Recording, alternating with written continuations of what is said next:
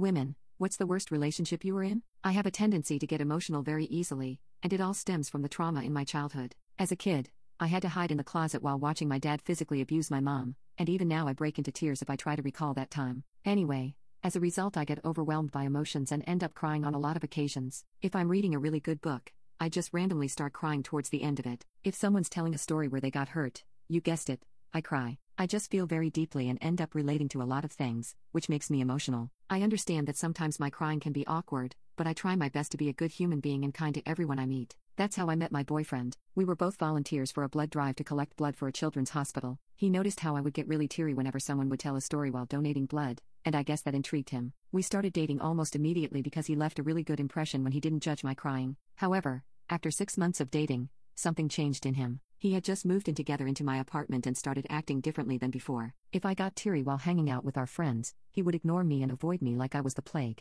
When I tried to tell him a story about my work, he would always say, "That's probably not how it happened and you're just exaggerating because you're emotional." I retorted that even though the story might not be 100% accurate, I wouldn't lie to him about something I went through. What really put me off, however, was that if we watched a movie together and there was a sad scene, I would start silently crying, and he would just turn the movie off immediately, claiming I had ruined the mood by crying and he didn't want to watch a movie that made me cry. I felt really guilty about ruining his mood and apologized, but feeling guilty made me cry even more. I tried communicating to him about my trauma, but it was a slow process since I hadn't fully healed. That's when my boyfriend crossed a line that I never thought he would. I was reading a book while he was working in his home office. We often sit close to each other to enjoy each other's presence, so it wasn't strange that I was sitting behind him while he worked. Anyway, a character in my book passed away while trying to save his daughter, so I started crying from all the emotions. My boyfriend turned his head around and said, "Stop being so dramatic and crying all the time, I'm trying to work here." His tone was really blunt and startled me for a second, after which I said sorry and tried to wipe my tears. He just started a weird monologue, calling me overly dramatic and accusing me of faking my tears. That's when we got into an argument where I explained to him that crying is just how I deal with emotions,